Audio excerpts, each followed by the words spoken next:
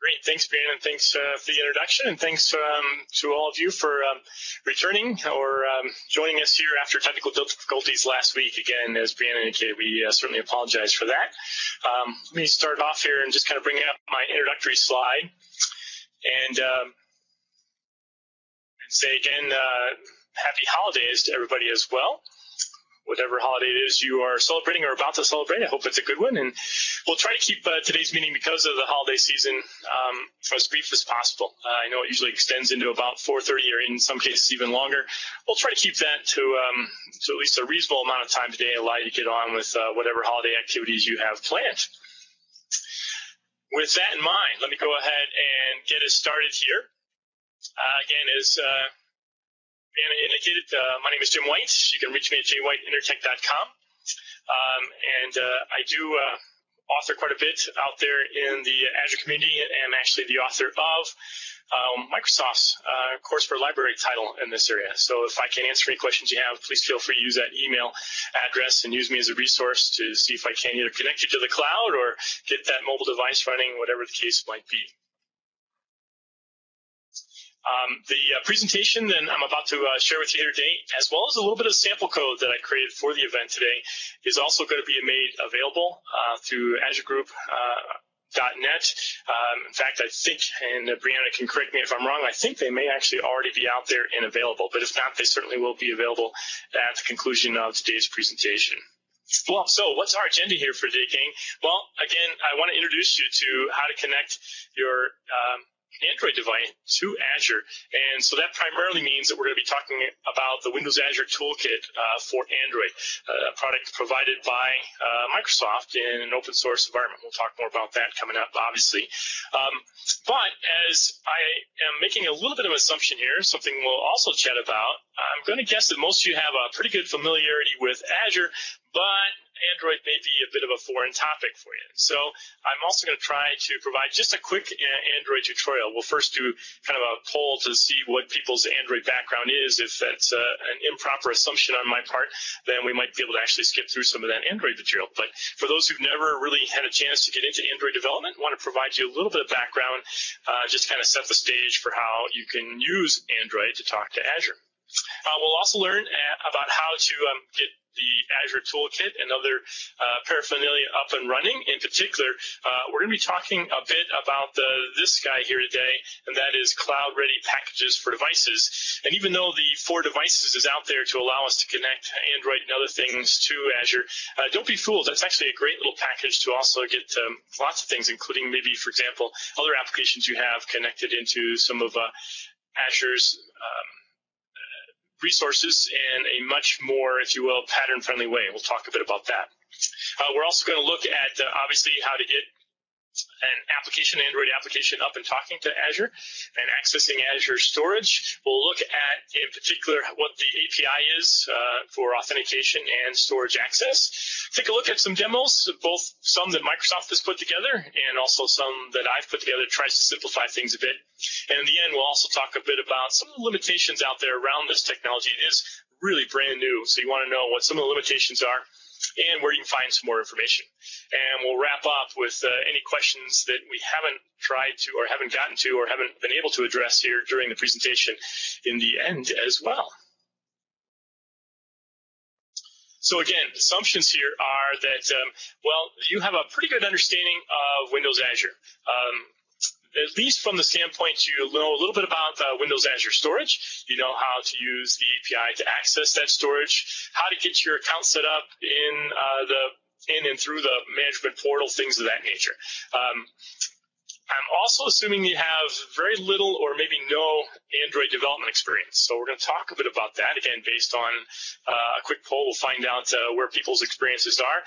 And if that is the case, in other words, there is very little Android development experience, I'm going to give you a little bit of a walkthrough of how the Android SDK works, a little bit about how Android applications are developed, what it means to get an Android application out to market, things of that nature. Now, Android is a Java platform.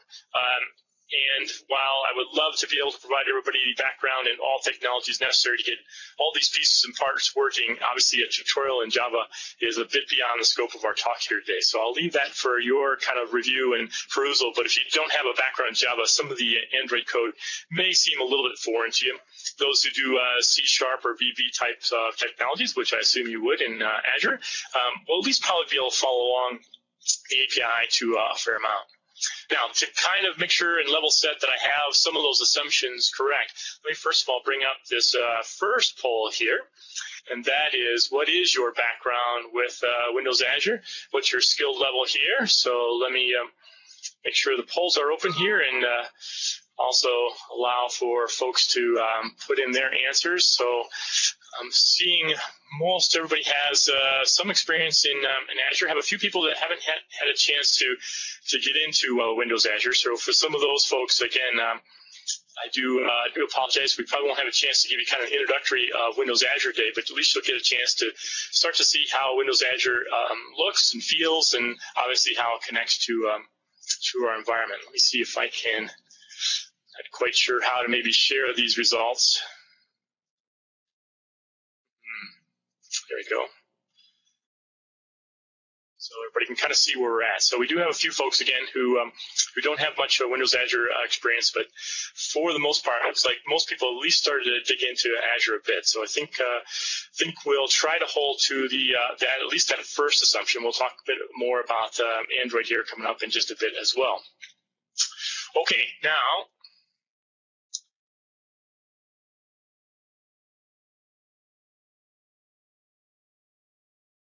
on slide. There we go.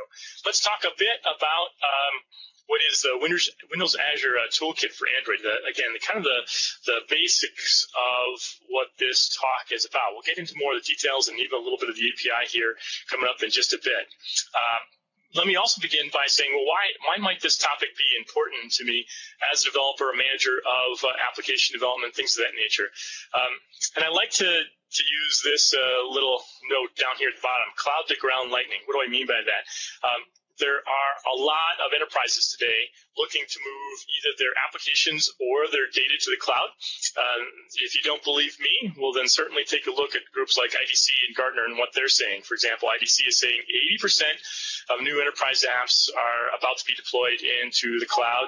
Gartner is saying by the year 2016, well, I guess we have to say we're a mere 4 years away from that. Then we've got 50% of global 1,000 companies are going to have something up in the cloud. So whether or not you believe in the cloud, whether or not you believe it is the wave of the future, certainly one has to admit that given statistics like that and what we're seeing, there is a large amount of applications and application data moving to the cloud.